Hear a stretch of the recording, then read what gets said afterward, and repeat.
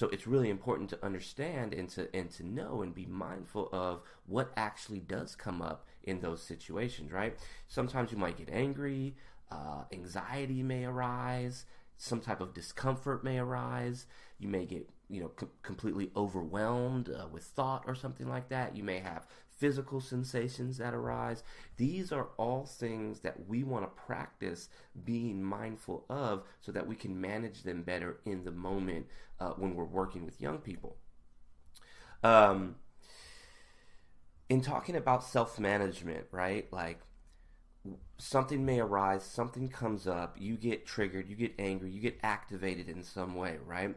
It doesn't mean that I'm not suggesting that you should be calm and monotone the whole way through.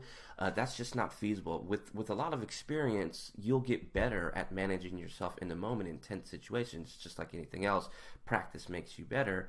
But what the key is to make it so that it's tolerable, so that you can still make informed, skillful decisions, right? And so that comes with managing ourselves in the moment, but it doesn't mean that we're some perfect angel that never gets mad or something like that, right? So I want to be really clear about that.